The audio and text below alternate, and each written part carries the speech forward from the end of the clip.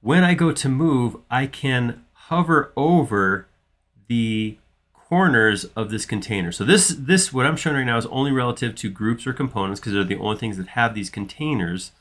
And if I go onto like a corner right here, I could actually grab it and move it from there to align that with another piece of geometry or something like that. If I want these two to butt up against each other, I could grab that and move it right here.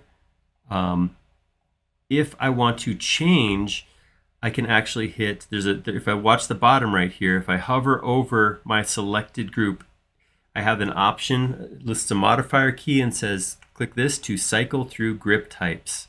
So if I hit that modifier key, I will change. So that went from showing me the corner points to now showing me the midpoints of all the edges. See that?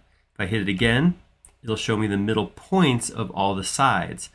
Hit it again one more time, and now I get, there we go, the middle point of the entire volume. So just tapping that modifier key each time is going to give me a different set of points that I can move from.